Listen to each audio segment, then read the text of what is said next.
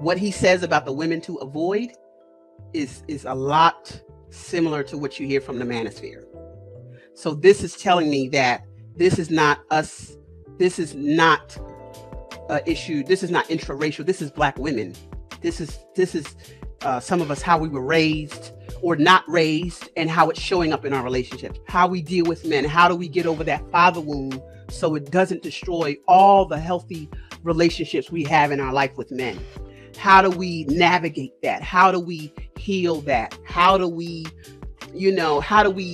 receive criticism from men without it feeling like it's crushing us? You hear what I'm saying? That we can receive criticism, or we can have an argument with a man and not go ballistic, not see it as an attack on our personhood or an attack on our intelligence. And hey, my emo brothers, back again, and this is a continuation of the short that I did by Samantha Cook. I think her name is Cooker. She's actually an author, but she's also on YouTube. And that short came from her, and this is the book that she was actually talking about. Written by a white guy, and he's probably pandering, trying to make a quick buck off of Black women. Don't blame him. About how to date and marry the right Black woman. A white man's perspective, which Black women to pursue and which ones to avoid, which one to marry. Oh boy, here we go. But a lot of stuff she was saying is that, according to him, this coming from a white guy, and she agreed, because I guess she's a swirler or a divester or whatever you want to call it, because she writes novels about white men and Black women in romance. I think that's her main calling. But anyway, this is the book that she was actually quoting from, saying that the Black manosphere was spot on about which Black women to marry and which ones to date and what the issues were. So we're going to cover his section, because the book's like 35 pages long. It's really a ripoff.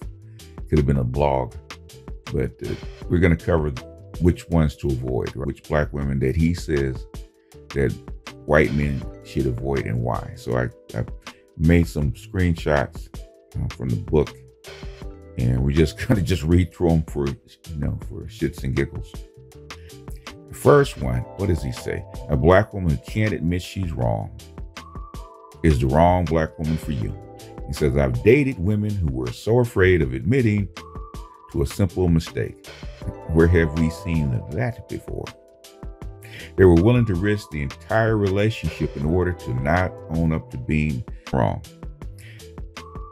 A woman with this kind of mindset can't take any responsibility and will ultimately blame you for every problem that comes up in the relationship. The need to be right. A sign language, the need to be right. They don't just put it on us. Thinking you're to blame for everything. This type of woman will look to end the relationship or seek out a new knight in shining armor to save her. Now, realizing her lack of responsibility is a big part of the problem in the relationship. Pursuing a relationship with this type of woman is pointless. It's destined to fail. Admitting one's faults or weaknesses takes courage and maturity.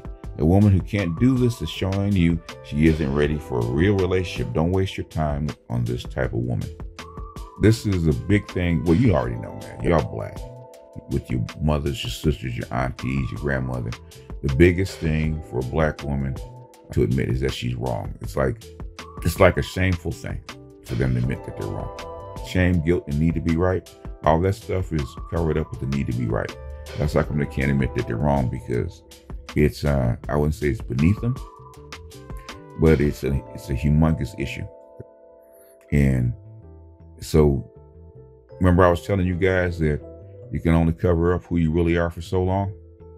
And that's what this white guy is saying. He said, He's dated a few of black women that had it together, that he really liked, had a good relationship, they were really fun. He said, but most of them were like this. He said he's dated a few of the right ones, but he says, I've dated a lot of wrong ones. And this is just proof positive by a white guy, backed up by Samantha Cooker, who is a swirler. Okay, she doesn't date black men, but she's admitting that if black women want to get together and date white men, they're going to have to correct this, because it's showing up in white relationships. And these are the men that they put on a pedestal. These are the men they put on a pedestal. So, continuing. No matter how good that man treats her, even if a man were to give this type of woman everything she wanted at any time, and every time she wanted it, she still wouldn't be happy. She would secretly resent him for being weak.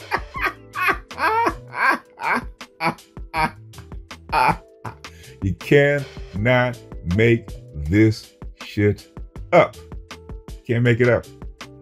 Even a white man can be called a lame and a simp. You can't make this stuff up. Again, she is flawed. She will resent you for being strong. You can't make this stuff up, man. Come on. And will resent you even more for giving into her.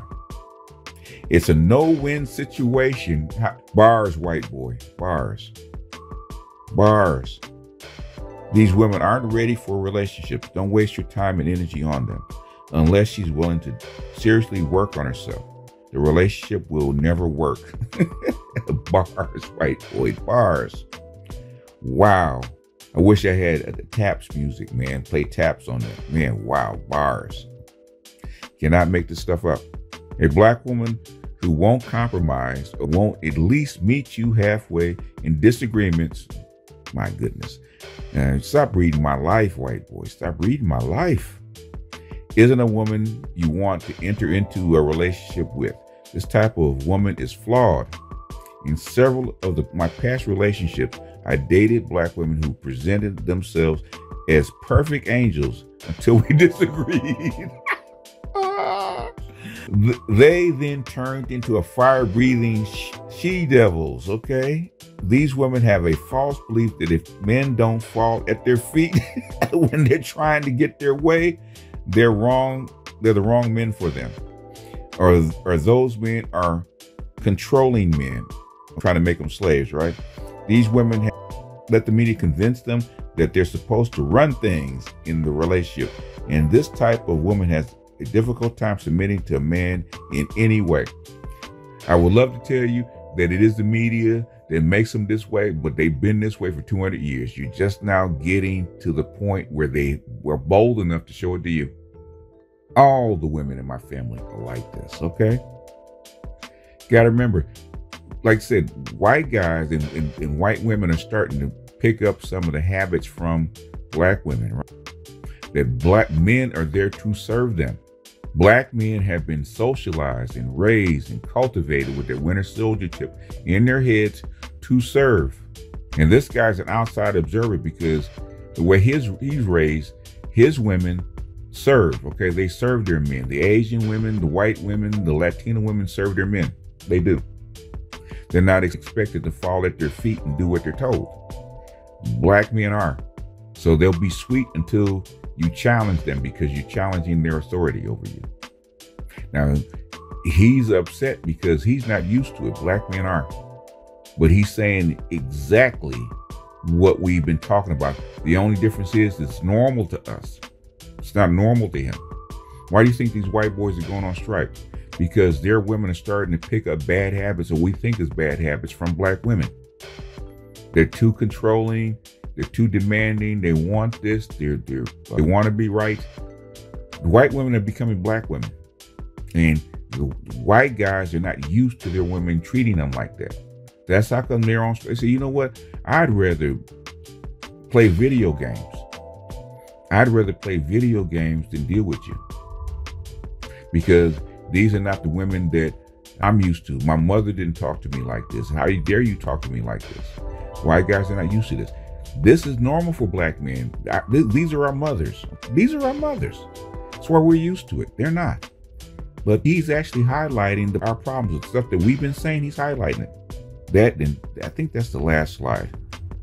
But I just wanted to talk about this, man, because I wish he had expounded upon it. But things like I said, the book's only like 35 pages, man. I said, well, you know, I paid like $3, and I really wanted to see what he had to say because of what she put up as a short. And shout out to my sub for sending me the short. I think it was Afro. Might have been Afro Nerd. I'm not sure exactly who it was, but actually sent me this because she's a swirler. She's a swirling romance book author, and she admitted it. You know, you heard her admit it. And this is the book that she read. Even though it's a short book, it goes to the heart of the problems that we identify in the Black manosphere that women swear that they don't do, right? And they swear that it's just us. And what did he say? I dated Black women who presented themselves as perfect angels until we disagreed. And then that's where the power struggle is. I can't tell you how many relationships I had that went through this. I can't tell you. Even the best of my women, I mean the best of my women, got in my ear with that bullshit trying to mommy me. I can't tell you the screaming matches that I've had with them. Over just bullshit. You trying to reason with them, and you try to calm them down, and they screaming at you, man. And he's like, blah, blah, blah, and trying to mommy you and scream you down like you're not going to say nothing. Like, you know, I've raised my voice. Who the hell you think you talking to? Who the hell you think you talking to? Knock down, drag out fights because they couldn't get their way. And white men are just now starting to feel white women start turning into Black women as the white gynocracy is starting to flex its power on its own men. So I thought this was a treat, man. That's how come I pulled this out. I said, this will be fun. So this will go with the short that I put up that everybody's giggling over. But it's not going to be long. That's all I got for this one. This is BGS out, and I will see you guys on the next one. Peace out.